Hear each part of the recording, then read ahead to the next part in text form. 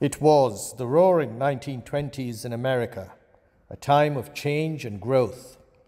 A man went to a country fair to get a plane ride for $5. Flying then was new, exciting, and dangerous. The man had never been up in a plane. He stood in line, was next to go, when his children asked him to get ice cream. He gave up his place to go to the ice cream stand. The plane crashed, killing 3 people. The man decided never to fly. Luck, or karma, had ensured that Thomas Watson would live and go on to build IBM into one of the greatest companies in the world. In The Maverick and His Machine, author Kevin Maney describes how luck, madness, and hard work created Watson and IBM's incredible success. Watson came from poverty and worked his way up to the top rung of NCR in Dayton, Ohio. NCR's questionable business practices led to an antitrust suit by the US government. Watson and senior managers of NCR came close to going to jail. Then Dayton experienced a massive flood, and Watson and his colleagues played a vital role in running relief efforts. Shockingly, NCR's President Patterson fired Watson. The events left an indelible mark on Watson. At 40, without a job, Watson was driven to prove that Patterson had made a mistake and resolved he would build a great company that would reflect high moral values. Watson joined the computing, tabulating, recording company, CTR, as president in 1914. In 1924, he renamed it IBM, becoming its effective founder. The rest, as they say, is history. A history that is worth exploring, in particular, 2 momentous and courageous decisions that Watson took during times of extreme crisis, which transformed IBM and the world's information processing industry. Like all great leaders, Watson had significant flaws. He was a tyrant. All decisions went through Watson. There was never a chain of command at IBM. It was a web with Watson as a spider. Watson became IBM and IBM became Watson. In fact, Watson became more famous than his company. His dictatorial style ensured that for most of his long leadership of IBM, there would be no worthy successor in waiting. Watson had no technology vision in the sense of today's tech visionaries. He didn't understand electronics and looked at every innovation through the lens of IBM's punch card business. Watson got into electronics initially to build a relationship with Harvard University. Ignored in the publicity that followed the project, he took the plunge into electronics as revenge against Harvard. Watson had several exceptional strengths.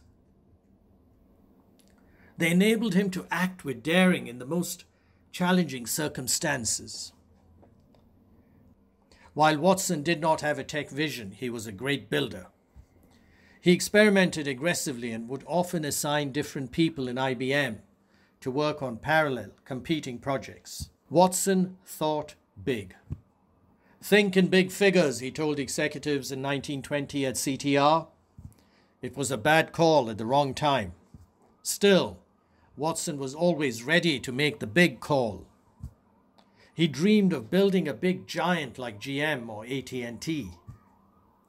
As Maney writes, at 70, he had a plan as big as the moon. Watson had an unwavering optimism, an optimism which propelled him to take gigantic risks. His decisions to go against the tide again and again led IBM into greatness. His colossal ambition pushed him to achieve near impossible goals. One of his many sayings, which were often posted in the company, was, "They can who know they can." Watson generously gave credit to his people. He made people want to be a part of IBM. IBMers felt a sense of mission. They felt that they were building machines that had never before existed. As Kevin Maney writes, People hitched themselves to Watson like rail cars to a locomotive. Watson built a strong, cohesive, and successful corporate culture around key institutions. IBM's unique culture included an open-door policy, loyalty to employees, company songs, institutions, and even a dress code of dark suits, white shirts, and striped ties. IBM's culture took it forward in ways its competitors couldn't beat.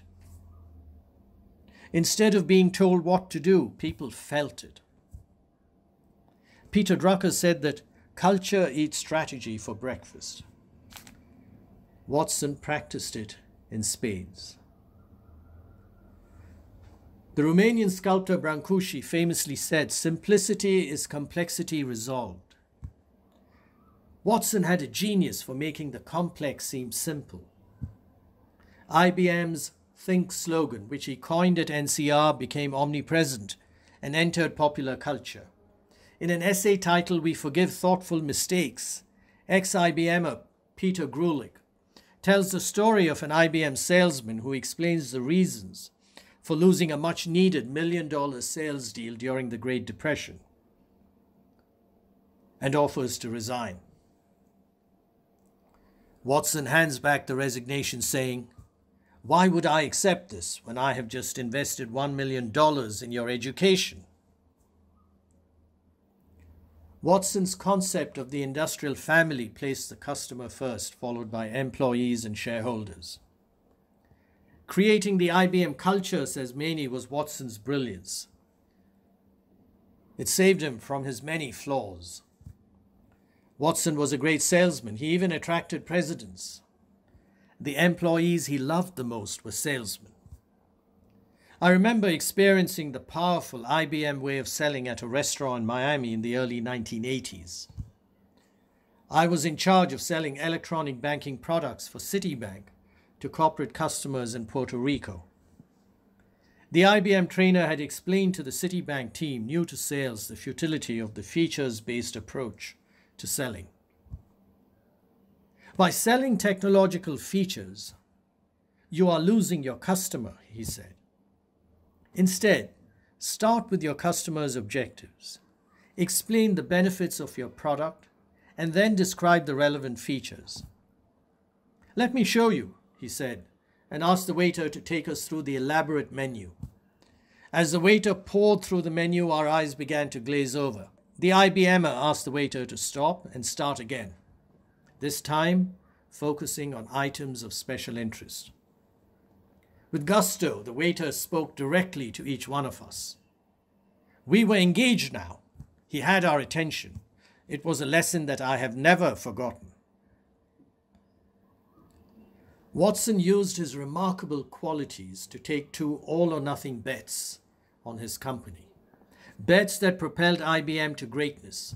Bets that any other man or woman might have hesitated to take for fear of destroying their company. During the Great Depression starting in 1929, when America's and the world's economies were crashing, Watson almost insanely kept his factories running, added employees, and increased IBM's R&D spending. Unsold inventories piled up in the factories, and IBM came close to insolvency. Only a miracle could save it.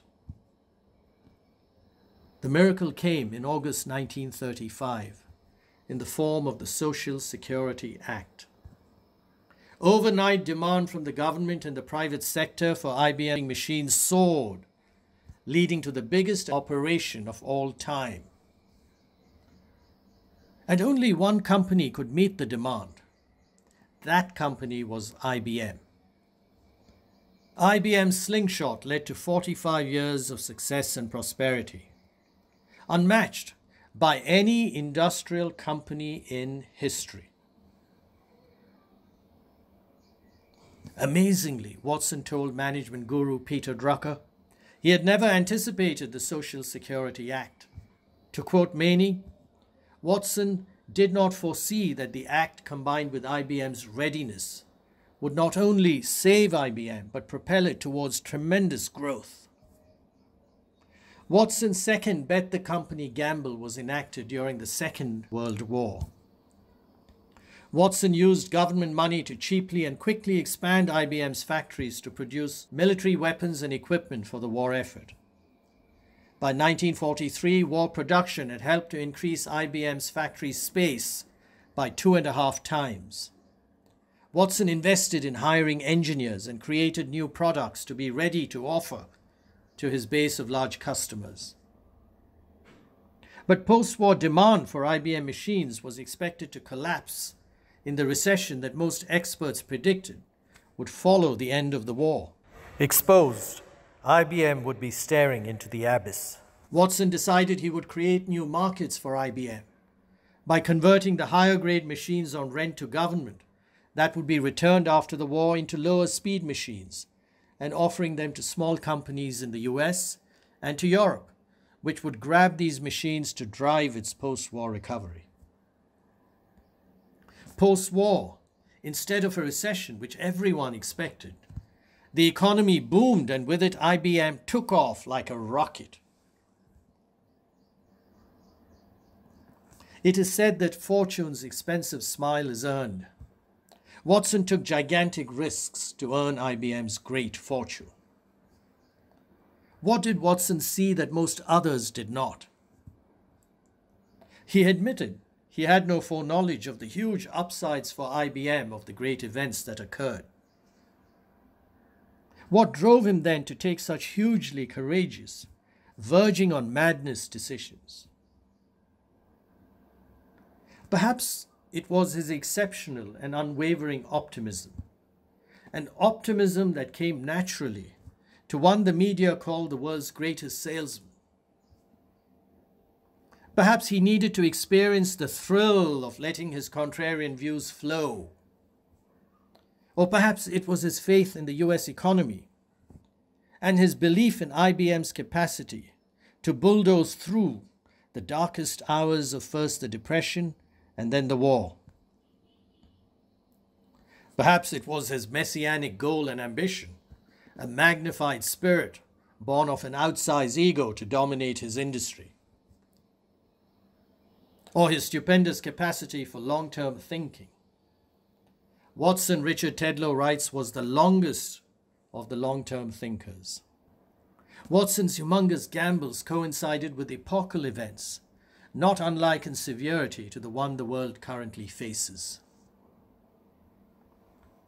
He must have calculated and weighed the stupendous cost and risk of gearing up to seize an uncertain future, with the potential opportunity to transform IBM into greatness. Watson had prepared IBM for luck. Whatever drove him to go for broke, again and again, his singular decisions made against a backdrop of madness, luck, and hard work created history. At 82, on May 8, 1956, Watson handed over IBM's reins to his son, Tom Watson Jr. Tom Watson Jr. propelled IBM into the electronic computer age and became one of the most successful CEOs in history.